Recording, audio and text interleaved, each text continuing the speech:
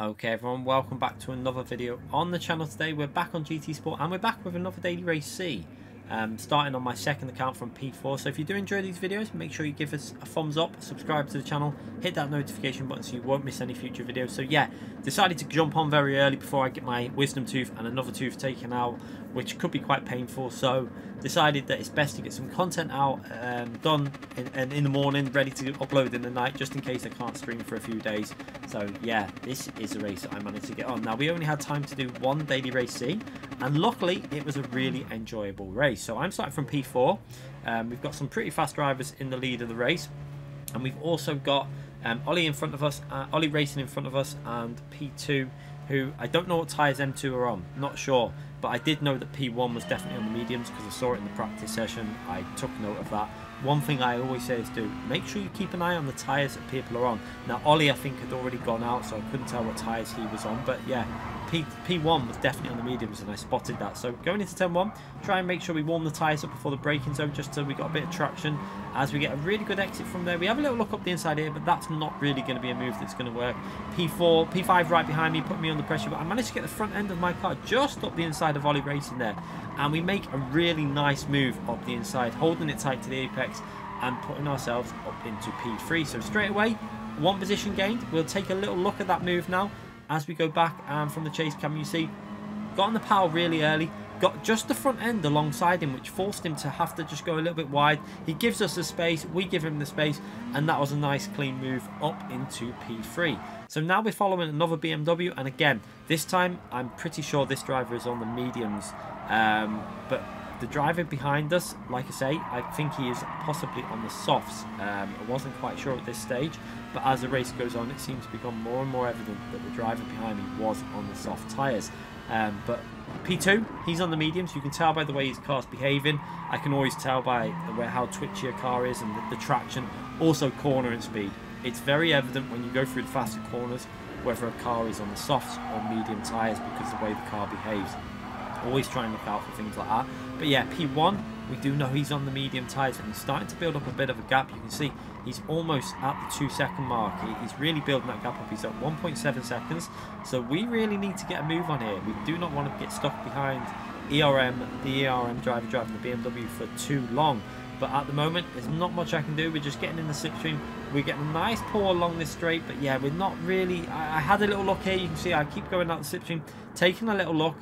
But yeah, not in a position to really throw it up there. It would have probably caused an incident. So decided to back out, try and be a bit more patient here. We don't have to be ultra aggressive. You know, it's a 10-lap race. Things can happen. So making sure that we're a bit patient there as we go down the straight. And you can see we got a really nice exit from the final corner. And the BMW driver decided to go really aggressive on the defense, trying to break that slipstream. I stay to the right, try and have a little look up the inside here, and again, too far back, not really able to go for a move there, very close into the braking zone. But again, it would have been a little, with just that 2 tenths back where it's just a bit too much to really send one up the inside. But as we work our way into this first sector, you see staying very close to him. We see the driver behind us, Ollie Racing, also very close to the rear. Now this is why I was pretty convinced he was on soft tyres, because I just kept noticing his traction was really good, and also his cornering speed seemed to be really good. So it was very important that I got past him at that early stage there, because now we can hold him up a bit while we're obviously trying to push on to ERM and see if we can get past this ERM driver. But at the moment you can see P1 has got that gap over 2 seconds, and he's driving very well. He seems like quite a fast driver, so it's going to be very difficult to catch him up. We're going to have to really get past P2 as quick as possible. We get a nice exit off this corner. Now we've got to stay as close as possible through this section. This is a section where when you're in that dirty air, it just sometimes requires a little lift. As we go to have a little look around the outside, can we send it? We try and send it around the outside. That's not going to work. Luckily, we don't run wide. We keep the braking under control, and now we're going to try and go for a nice strong exit from this corner. You can see that Ollie Racing behind us in that BMW is so fast through the corners, but we've got a nice run on ERM. He's going to have to go defensive into the braking zone. He's took the defensive line on the left hand side. I'm going to try and see if we can carry it around the outside. We brake as late as we can, we give him the space on the inside, and we take as much of that corner off as we can without getting a penalty. And we do a very nice move to put myself up into P2. Just take a look at this. Very respectful racing. Again, I have to say, brilliant racing from all involved here, from Ollie, racing, not to hit the driver who took a different line, and from him to give me the space, and I gave him the space as well. So great to see. But looking behind, we see Ollie Racing sending it up the inside. So the ERM driver goes from P2 to P4 in the space of only but 1 or 2 corners. But looking ahead, we've got a penalty for the lead driver. He's 2 seconds in the lead, and he's got half second penalty. That's going to cost him about 6 temps, I think, because of where the penalty is, the penalty zone is. So he's not going to lose a massive amount. However, he is going to lose a little bit. So that's given me the motivation. You see, we're 2.5 seconds behind at this stage. So, you know, if he loses 6-7 temps, that's going to put us about 1.8 seconds behind or something like that once he's took his penalty. So we're going to try and push now for this lap. Now, we're obviously on the medium tyres. We know P1's on the medium tyres. The optimal way of running this race, I think, is 4 on the medium, 6 on the soft. That seems to be pretty spot on. You can do a 5-5 divide as well, and that can work really well also. But I think the optimal way seems to be about 4 or 6, and if you can look after tyres, 3 and 7. But you can see P1 takes that penalty. That's dropping him down a bit. The gap's gone down to 1.6 seconds in the braking zone. So we've definitely gained a good 6-7 temps there, as we've got Ollie Racing putting us under a bit of pressure also from the rear. You can see he's pushing on in the braking zone. He's got that extra grip, but his tyres are going to start fading, obviously.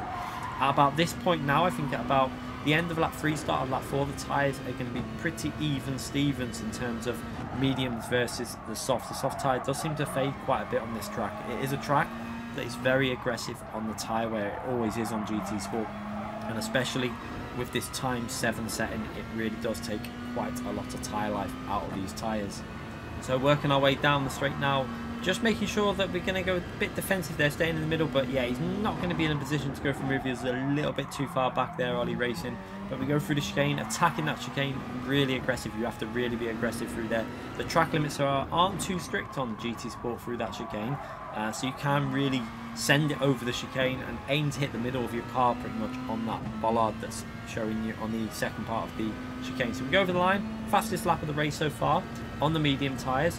And that's good because we're obviously gaining on P1 slightly. So yeah, his lap 2 I don't think was 100% perfect, but we're definitely gaining on. You can see the gap is down to 1.5 seconds, and we're pushing on here. We're going to fast forward the action on lap 4 as we see Ollie Racing behind us, just staying with us now. His tyres are starting to fade, and we've got P1 that we're just gradually gaining. You can see on the delta it goes down to like 1.3, up to 1.3, nearly 1.4, back down to 1.2, and we are definitely gaining time on P1 as we come to the chicane before going the pit entry, and you can see we're at 1.2 seconds.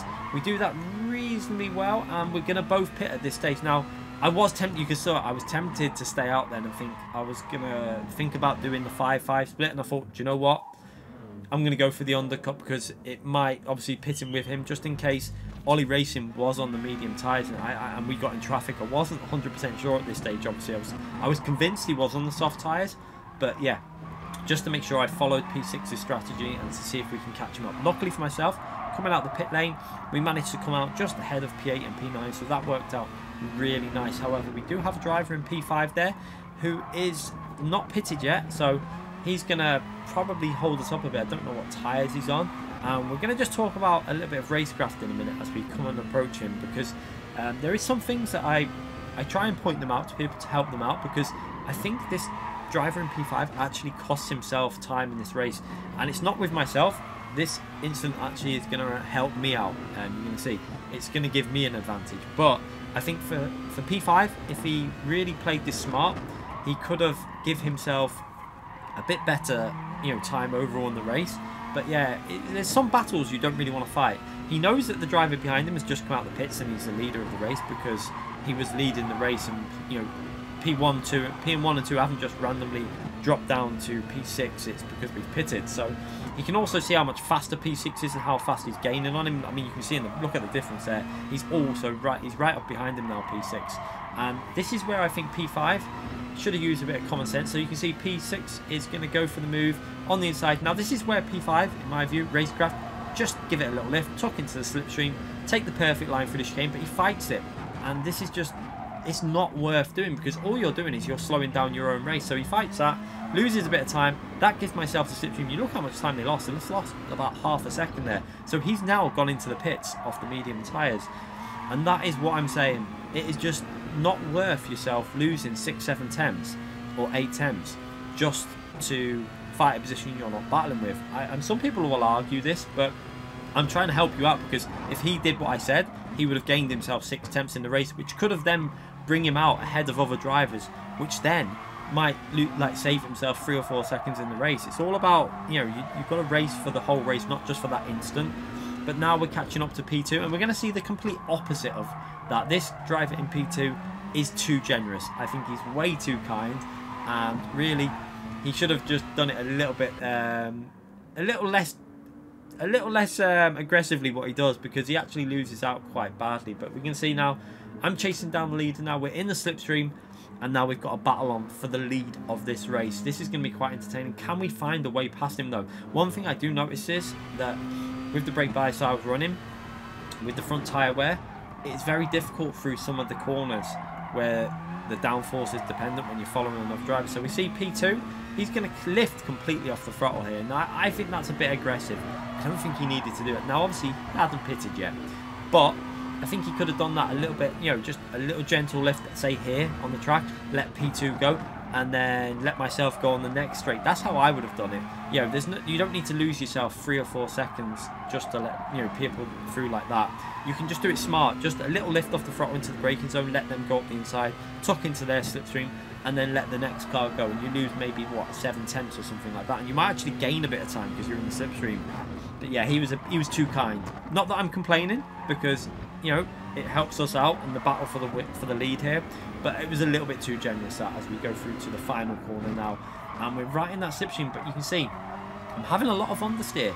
If you keep an eye on the accelerator, the telemetry on the accelerator, you will see that coming out of some of these corners, I'm having to lift off the throttle every now and then. Like, it's where that understeer kicks in when you're in the dirty air.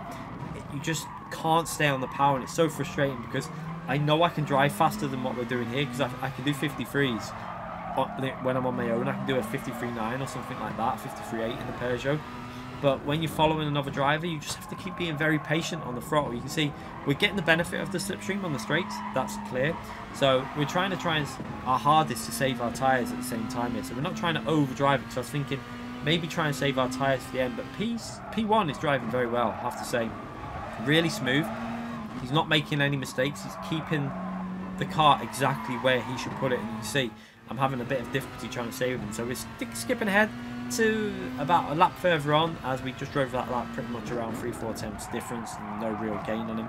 As we come through here, you can see he makes a little bit of an error there. Not a massive error though, but he did get a little bit late on the brakes there. So maybe his tyre wear is starting to affect him a little bit as we come through here, trying to get as much speed through this fast chicane as possible, and then into the next braking zone. The two places where we've got to try and do an overtake pretty much are before the chicane or turn 1. They are pretty much the only opportunities you're going to get. I run a little bit wide through there again. You can see following the driver in front. I'm trying my hardest here. I have to say I was really trying to push while trying to look after the tyres, while trying to line the car up and deal with that dirty air. So we get a little bit of understeer through there, and again into this braking zone, trying to take this corner as well as we can, because if you notice there, the 100 board has been took out, and that is kind of the brake reference I use. So that 100 board had been took out, so I was doing it more by sight in terms of just judging the distance by what it looks like. Not really affecting us too much because it's not too hard to do. But then we go fast forward this action now on lap 9, as we've got 2 laps to go. We're getting very, very close in certain areas, but every time we come to some of the corners, you can see I have to get off the throttle. As I'm trying to be aggressive on the throttle, I'm just having to give it a little lift. But as we come into this corner here now, you're going to see P1. He goes a bit too deep there. I'm going to try and get a nice undercut here and see if we can get really close to him, which we do. We're in a perfect position now to possibly go for a move if we can get the slipstream on the chicane. So working our way through here, staying as close as I can while staying on the throttle through there. It's very difficult, I have to say, when your tyres are starting to fade. You can see our tyres are starting to look a bit second hand there. Taking this corner as smoothly as we can, trying not to be overly aggressive, just trying to get on the throttle as early as we can. You can see again that little lift of throttle that I had to do, just because if I stayed on it, I run the risk of running wide. Maybe I should have been a bit more aggressive then and a bit more brave, because you can see if I didn't do that, we might have had a really nice run here. We get a nice run anyway, and he just defends absolutely perfect. Credit to P1, because he just plants the car in the middle. I can't go on the inside, I can't go on the outside. There's nothing I can really do in that situation, so He's driving really well. We're trying our best to see if we can find a way past him.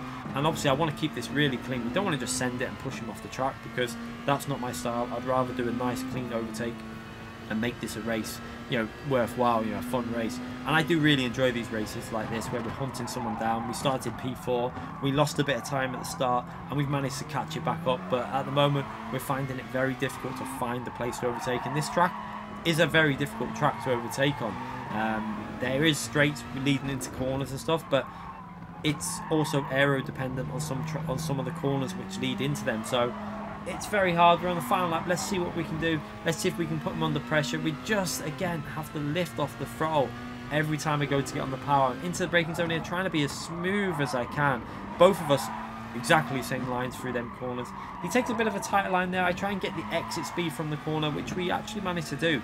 We get a nice exit from that corner, working our way now down into the next braking zone. You can see he kind of goes defensive, but again, we're just too far back to really send it up the inside there. We take that tighter line there to try and avoid some of that dirty air and get on the power earlier. We nearly run onto the gravel there, as I do try and be a bit more aggressive on the throttle. But again, through here, trying to make sure we go as flat as we can. But again, I had to give it a little lift. I didn't feel confident enough. I think next time we do this race, I'm going to run the brake bias on the softs at -3 and try and look after the rear tyres a bit more with the downshifting, because you can see that the rear grip is still okay at this stage of the race, so I think I could afford to run -3 and maybe try and look after them front tyres a little bit better. But working our way down for our final overtaking opportunity, you can see that we're just not close enough to go for the move. We're just a bit too far back, and we're just going to have to see if he makes a mistake through this chicane. Trying to take it as smooth as I can. Aggressive through there. We actually gained a bit on him that time. If we had done that on a previous lap, we might have been able to get in a position after this corner to go for a move into turn 1. So coming through the final corner, he's driven a really well driven race. We've done as well as we could do. I think they're starting from P4 and managing to catch P1 up and put him under pressure. So a fun race, and they're the type of races that I really do enjoy on GT Sport, and I hope you lot enjoyed it as well. If you did, remember to hit that thumbs up. I'm going to be back with more live streams once my tooth is okay. Hopefully it won't take long. Hopefully we'll be back in a day or two. But if not, I'll keep the video content coming as much as I physically can. Hope you enjoyed it. See you all too soon. Take care, everyone. Bye.